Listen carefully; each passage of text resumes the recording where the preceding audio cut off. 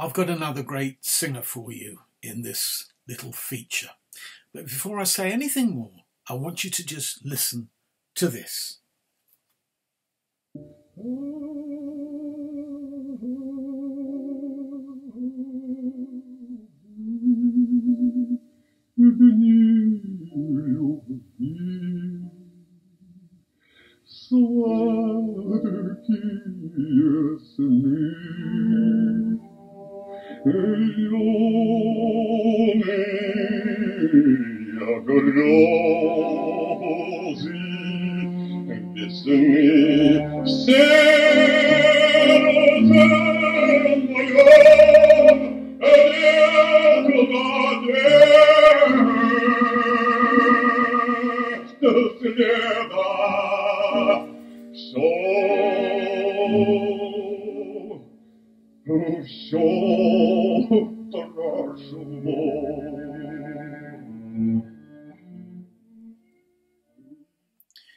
Now, that is the great Russian bass Fyodor Chaliapin, and before I say any more, I must tell you that the British Library have put up a lovely blog about him with Simon Callow. You can access it by going to blogs, BLUK, Classical Podcast number 4.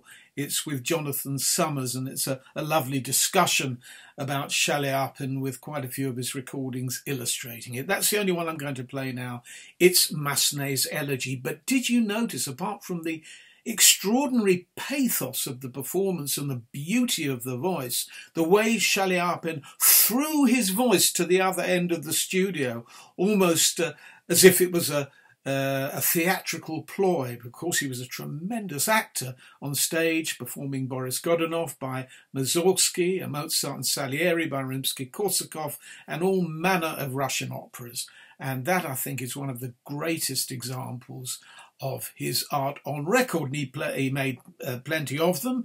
They're available in Ward Marston's marvellous set devoted to his complete recordings. And if you go to Jonathan's blog, you will be able to hear a complete performance of that Massenet Elegie, that very recording. But I just want to tell you very briefly about how I discovered Chaliapin.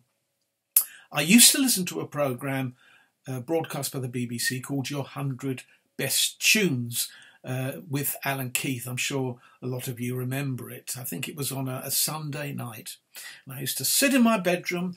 I was about 14 and listen to all the popular classics. One night, this record came on, and this voice, it sounded like a sort of long-lost uncle who was giving you intimate advice about amatory matters, spilling his emotions, being totally candid, totally honest, a moment of revelation, a moment of confession.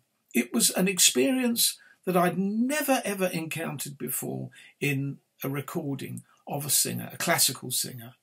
And I was bowled over by it. Now, I went straight to my record shop to see Massenet Elegie. I made a note of what it was, with Chaliapin. Nobody had even heard of its existence.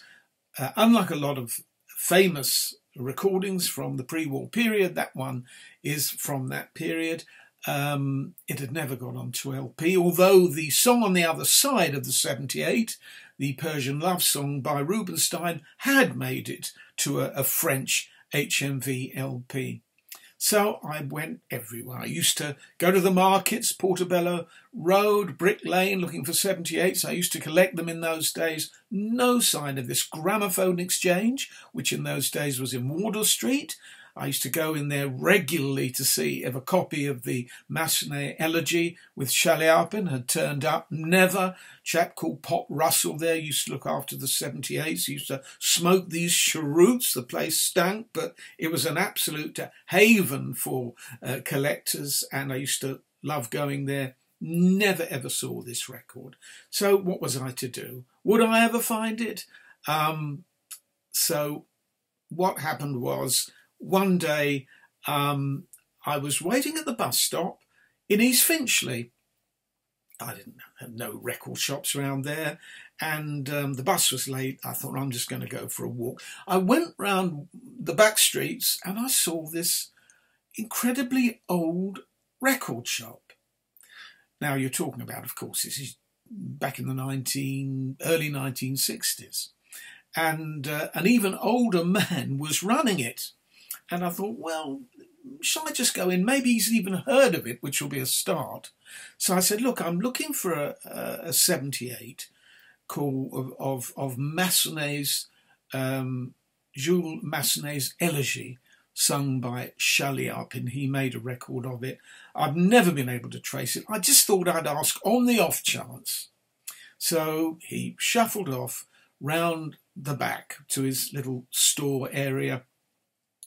And to my utter amazement, he came back with a new copy of the 78 that had been on his shelves ever since he ordered it, I think in the 1940s, for stock.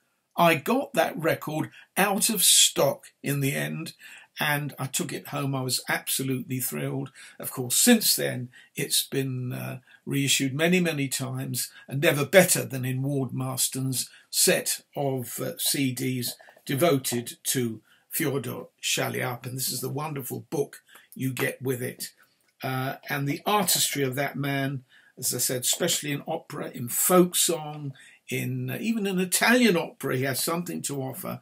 It's a voice, a wonderful voice, lyrical, can be extremely dramatic. The performance is full of feeling, as I say, full of pathos. And if you want to explore a manner of singing that is completely lost to us today, although some people, I suppose, are trying to win it back, just like art song. The art, it really is in Chaliapin's singing, so I would investigate. But do go and look at that blog with Simon Callow and Jonathan Summers, because it's excellent. Not look at the blog, but listen to it. It's well worth investigating. Thank you for watching.